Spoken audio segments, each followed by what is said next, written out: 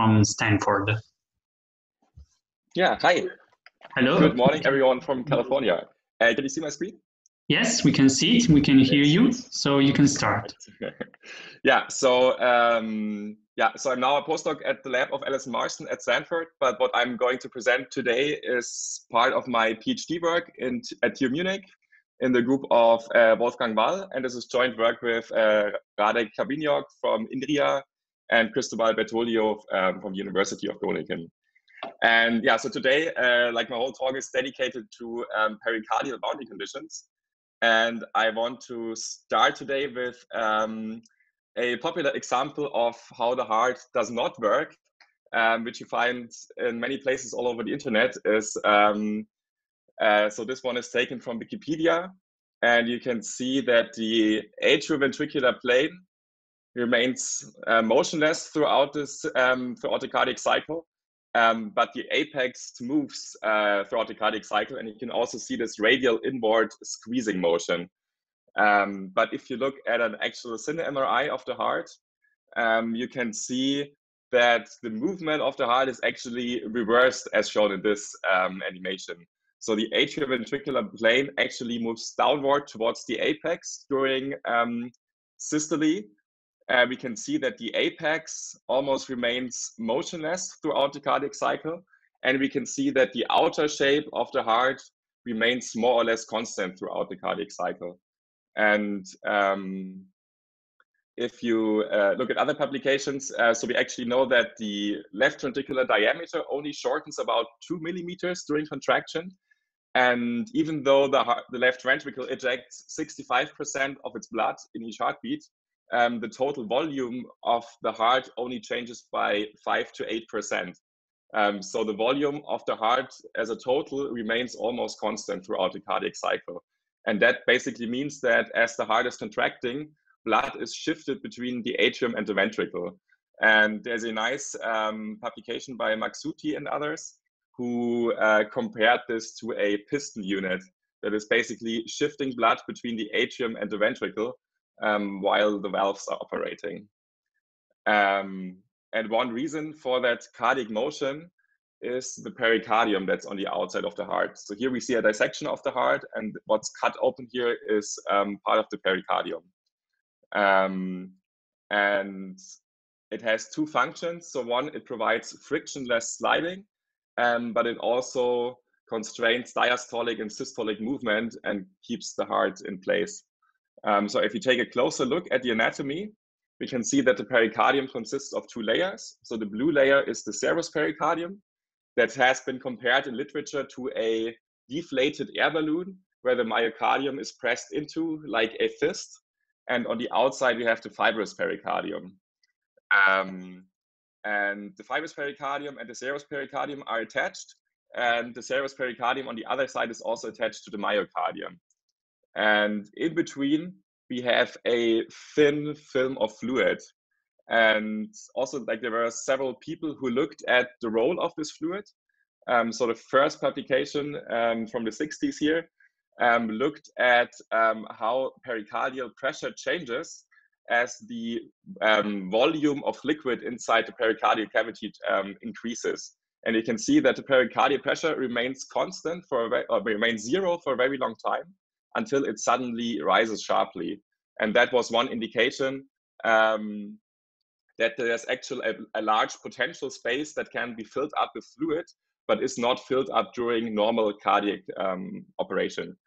Another experiment was people injected dye close to the apex and then observed after 15 minutes how this dye had distributed.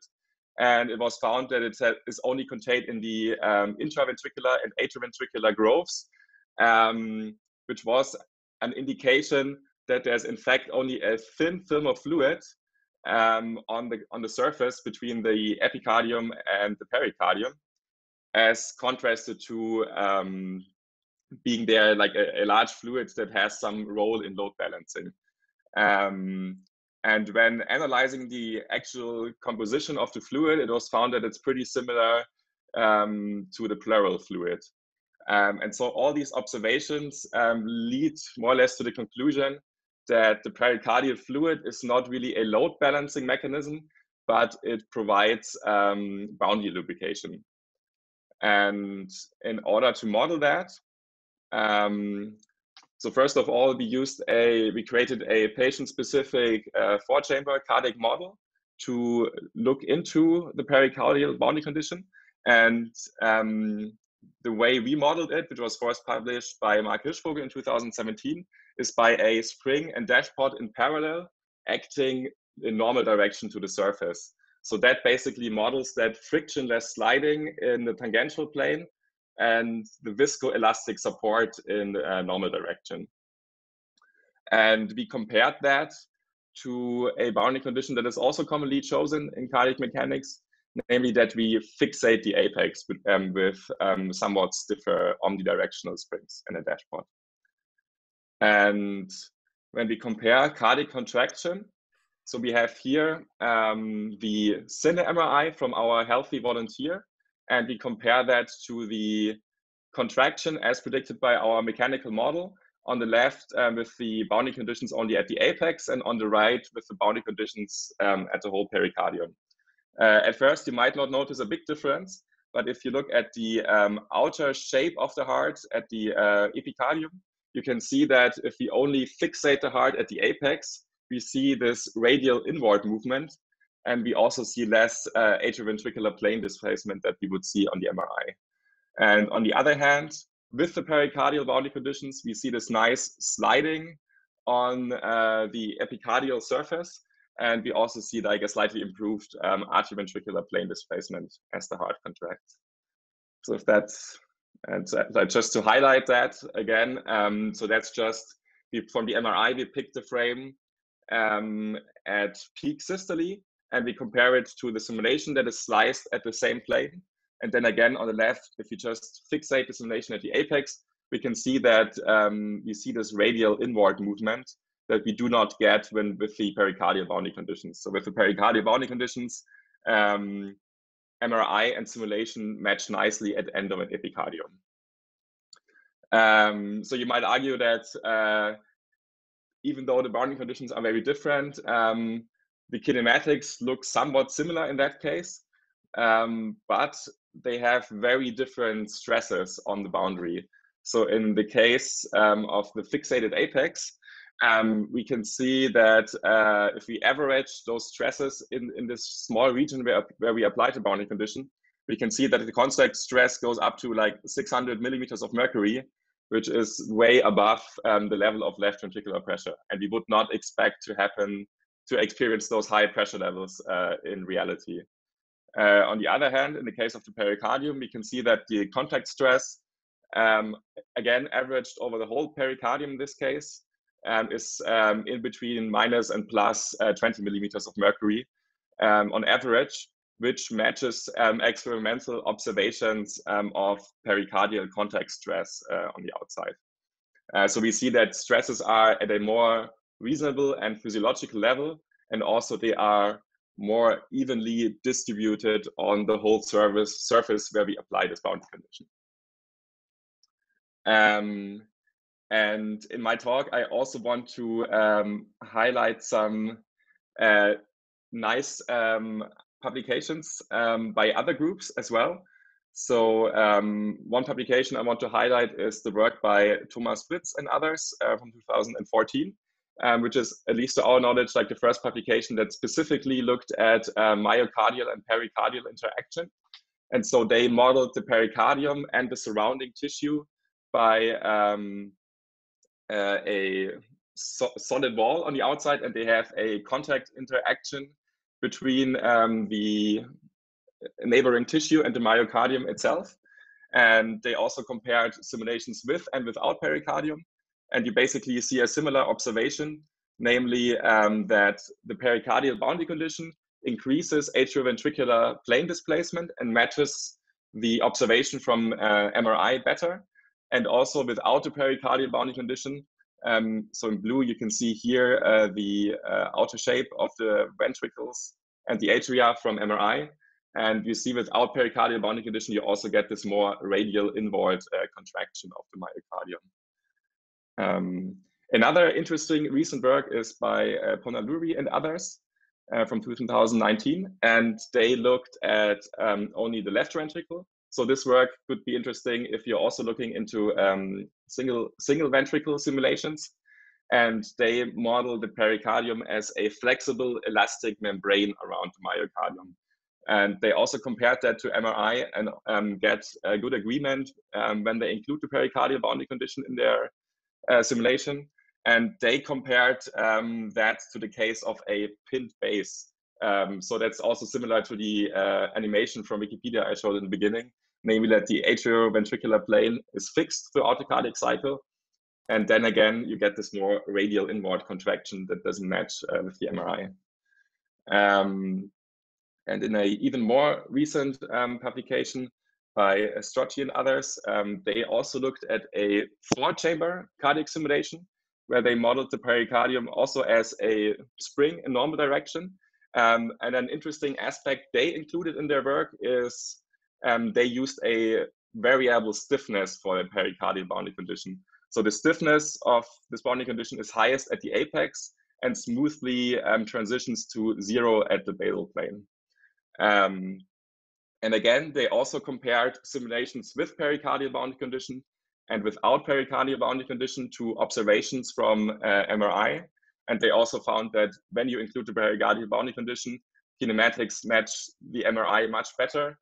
And again, without the pericardial boundary condition, you exactly see what we saw in that first animation, namely that the atrioventricular plane remains more or less motionless throughout the cardiac cycle, and the apex moves towards the base, and the ventricles contract radially inward. Yeah, so I'm very happy about these recent publications that also looked into the pericardial boundary conditions. And yeah, that already leads me to my summary. Namely, when we are validating simulations of cardiac mechanics, it's not sufficient to compare 0D parameters like left ventricular volume or left ventricular pressure, but it's also necessary to actually look at the motion from MRI, because you might still match those 0D quantities, but you will have, but at the same time have kinematics that are very different from what you would see in MRI. And I think we can conclude that pericardial boundary conditions, no matter how they are implemented, either as a contact interaction problem or just as a spring condition on the outside of the heart, they are essential to predict not only the right kinematics, but also the right stresses within the heart, which is very important if you want to look in models of growth and remodeling. It's very important to not only match the kinematics as in reality, but also the stresses. And depending on how much computational effort you want to spend on your pericardial boundary conditions, there are several different variants that all give you a somewhat good approximation of this interaction, but are at the same time computationally affordable. And what we would like to do in the future would be to not only validate the boundary conditions with single MRI as we have done, but also with 3D tagged MRI, where we actually can track the movement of the myocardium and compare it to the simulation. And also it would be nice to have measurements of pericardial contact pressure on the epicardium at different locations to also compare that to the output of the simulation. Yeah, and with that, I have arrived at the end of my talk, and I'm happy to answer any questions you might have. Thank you, Martin, for your talk. And in case, okay, we have first question by Ivan Fumagalli. Please, Ivan. Thank you for your interesting talk. I do have a question on the comparison you showed between your simulation and the MRI, and in particular, it looked to me there is some difference between the left and the right heart in terms of, let's say, effectiveness of your simulation. Can you comment on the difference between the two parts of the heart, and if you have, let's say, some reason why this happened? Yeah. So one hypothesis that we had is, so we used one uniform parameter of the stiffness for the whole epicardial surface. And so we think that in some places we are overestimating the actual stiffness, and in some places we are underestimating the actual stiffness. And I think maybe one explanation could be that with a regionally distributed pericardial stiffness, you would match that right part of the heart better. Okay, thank you. And not just difference between left and right, but also the difference between atria and ventricles. And that's basically what the publication I showed at the end by Strozzi and others did, that they looked at a regionally varying stiffness. Thank you very much.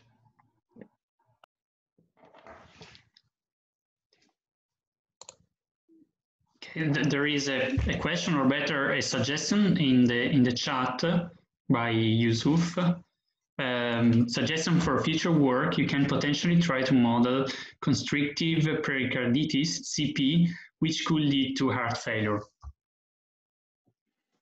Yeah, this could be interesting.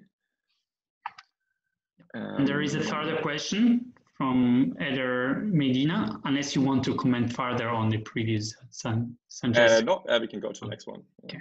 So the question is, can you comment on variation in stress distribution due to boundary conditions? Okay, so like in this, like related to boundary conditions in general. So if we just apply boundary conditions at the apex, so basically the natural movement of the heart, if it's not constrained at all, the apex would move towards the base throughout the cardiac contraction.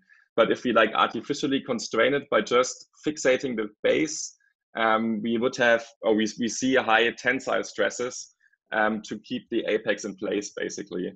Because we are balancing that movement of the apex towards the base. Only we are constraining that only in basically a single point. But if we use the pericardial boundary condition, that stress basically is distributed over a much larger surface and is not concentrated in a single area. If that answers your question. Okay. Thank you. There is another question by Mike Singer. Do material properties of the heart influence selection of parameters associated with the boundary conditions? For instance, spring constants. Yeah. Yes. So in our case, we used the Holzapfel exponential material model for the myocardium. And then we did basically a parameter tuning where we looked at a whole range of pericardial stiffness parameters. And because that's a value that you cannot really determine experimentally, because that in that one parameter, you have basically two effects. You have the stiffness of the pericardium, but you also have the elasticity of the surrounding tissue. And all those effects are basically combined into a single parameter, which is not really, does not really have something related to it in reality. And so that's why we used a bunch of different parameters and ran our simulation, calibrated the parameters we wanted to calibrate with that new pericardial stiffness. And then basically we looked at the outer shape of the heart and the atrioventricular plane displacement, and basically picked the parameter where we got the best agreement between MRI and atrioventricular plane displacement.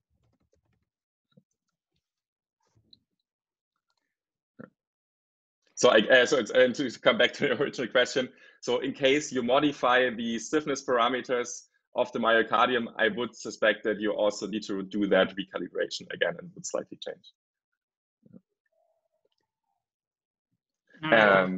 From Marco Fedele, who thanks you for the presentation and asks, what kind of boundary conditions do you use outside the pericardium?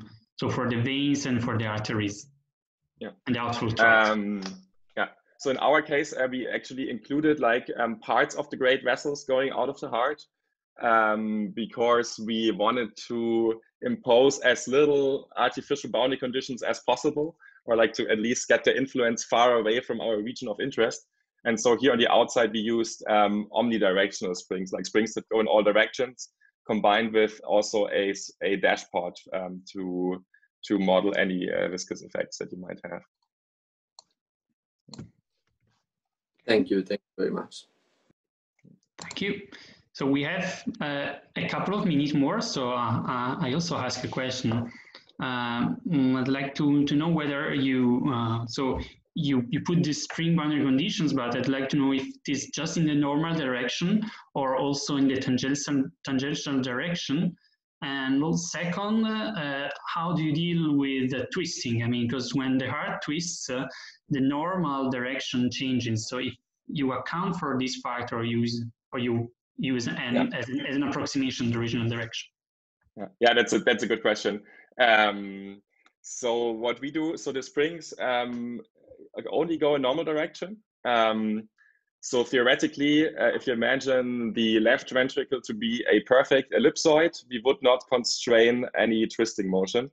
However, in the implementation of our spring boundary conditions, we make a simplification, and namely that we do not update this normal vector. So we only use the reference normal vector because it saves a little bit of computation time. So that's like another inherent simplification. But if you look at the other models that don't take that extra step to model the interaction with a spring, but actually use contact interaction, they don't constrain the rotational movement at all. So if you have a perfect ellipsoid, in those cases, you could just freely rotate the left ventricle. Okay. So thank you.